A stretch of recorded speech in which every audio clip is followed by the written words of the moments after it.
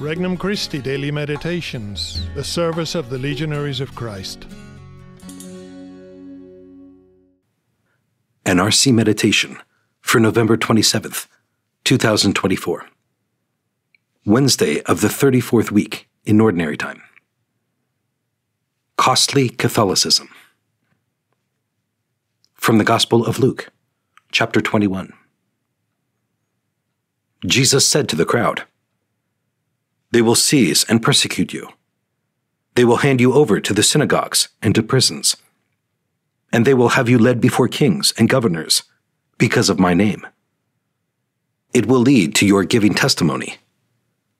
Remember, you are not to prepare your defense beforehand, for I myself shall give you a wisdom in speaking, that all your adversaries will be powerless to resist or refute. You will even be handed over by parents, brothers, relatives, and friends, and they will put some of you to death. You will be hated by all because of my name, but not a hair on your head will be destroyed.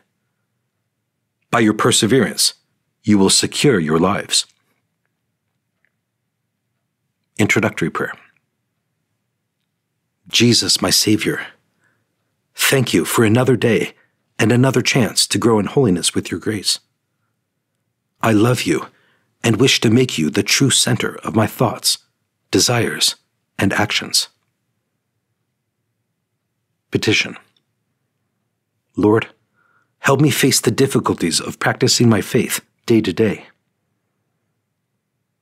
First reflection. Persecution. Opposition from the world is the price we pay for following Christ. No pain, no gain. Why should that surprise us? If living the gospel were easy, all the world would be saints. But the gospel is demanding.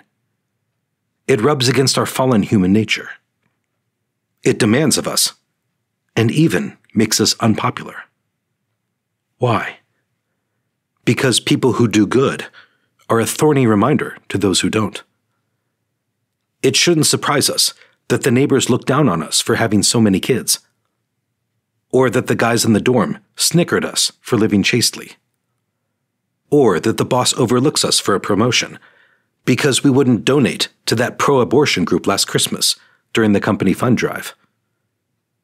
Do I realize that to be a Christian is to be persecuted? Second reflection. No defense. When Christ tells us not to prepare our defense, he's not telling us to sit back and do nothing. Rather, he wants us to use our talents for the kingdom. Christ is inviting us to trust that ultimately the victory of good over evil belongs to him. God has his time and place for everything. In the meantime, we are called to build the kingdom wherever we can, in our families, our offices, our schools, our communities. How am I building the kingdom in the areas around me? Third reflection. Wisdom from above. I myself shall give you a wisdom in speaking. When we stay close to Christ in prayer and deed, he takes over our lives little by little. And that's good. Our selfishness fades. Our heart grows. We die to ourselves. He must increase. I must decrease. But we have to ask ourselves, do we really believe in the gospel? Do we believe in it enough to use Christ's words when we have to respond to the non-believers around us? How often do we identify ourselves as Catholic in public? Conversation with Christ. Lord, you know it's not easy to be seen as your friend. People laugh at us if they don't feel sorry for us. They don't understand where we are coming from. Help me understand some of the loneliness you must have felt when you went against the world's standards.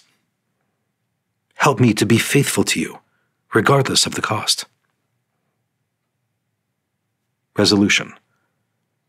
In conversation, or in an email or text, I will use a line of Christ's wisdom from the Gospel. For more resources, visit regnumchristi.org or download the Regnum Christi English app today.